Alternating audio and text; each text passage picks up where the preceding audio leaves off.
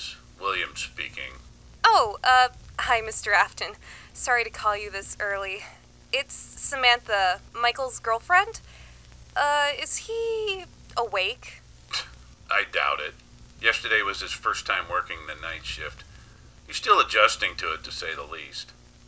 Michael! Wake up! Your girlfriend's on the phone. Mike never told me he got a job. That's not surprising. He's barely left his room all week, let alone used the phone. With any luck, actually having a job will whip him into shape. Where's he working? Sam! Hey! Hi. Oh, God. What's up? Morning, sleepyhead. I didn't wake you up, did I? I had a long night. So I've heard. Listen, Mike, I wanted to apologize for the other day. I still don't know if I can accept everything you said, and you aren't getting me anywhere near Freddy's, but that's no excuse for me to react the way I did. I don't want this to form a wedge in our relationship. I'm sorry. I guess I shouldn't have come down on you as hard as I did. I'm sorry too. I love you, Mike. Love you too, babe. So what's this I hear about you working the night shift? You never told me you got a job. You told me not to call you. Well, that was then and this is now. I think it's great that you got a job. Where are you working at? What are your hours? Don't you me. I want to come over and surprise you at work. You know, if you're working the night shift all by yourself, I don't think anyone would notice if It's at Freddy's. I, got a job as a nighttime security guard at Freddy's. You still there, Sam? Oh, yeah, I'm here. I take it this was your dad's idea to get the job? No, he helped me with the application process, but this was my idea. Oh, I get it. This is like therapeutic for you, right? By confronting your fears and guilt head on, you hope they'll go away? Something like that. Can I talk to you about it for a sec? Sure. And do you promise to believe me? I'll do my best. Something is wrong with the animatronics.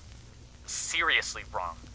Not only were they moving around at night, but they even tried to get into my office and attack me.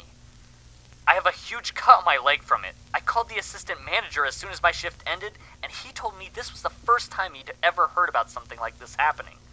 He didn't even seem that interested in it either. It was like he treated it like I found a weird bug in the bathroom or something. Am I making sense so far? Yeah, I guess. Those things move around during the day, right? I guess it makes sense they'd move around at night, but I can't even begin to imagine why they'd attack you. I don't like it. I don't like any of this. Call me crazy, but I think this has something to do with those hallucinations I had of Evan last week. Whatever's going on with the animatronics, it's absolutely more than whatever technical jargon my dad's gonna spout at me when I ask him about it. You've been saying for years that there's some kind of child trafficking ring set up at the restaurant, right? Yeah, and I still think that. I think it's bigger than that, and I'm gonna get to the bottom of it. If the animatronics attacked you last night, then is it really safe for you to keep working the night shift? Well, that's the thing. My assistant manager moved me to the day shift after I called him about it. Meaning that I have to be work at, an hour. God.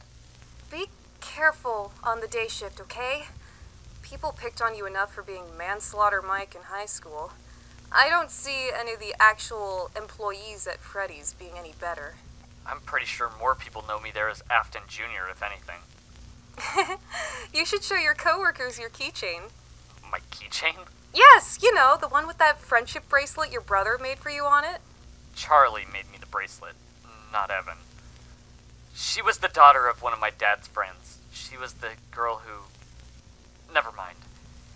I just kept the bracelet on my keychain because I thought it was funny she spelled my name wrong. It's cute. You're a real softie, you know that, Mike? No, really, she spelled my name with a Q. In what world do you spell Michael with a Q? Maybe I should start spelling it with a Q. Hardy har. I'll start spelling your name with an X if you... Do you plan on going to the day shift in your pajamas, Michael? No bother. I'll go and get dressed. Oh, sorry for keeping you. You go get ready, and stay safe there, okay? Were you still planning on visiting me at work? Why don't you stop at my place after your shift and we watch reruns of The Immortal and the Restless instead? Yeah, I guess that makes sense. Well, I'll see you later. See ya. Bye.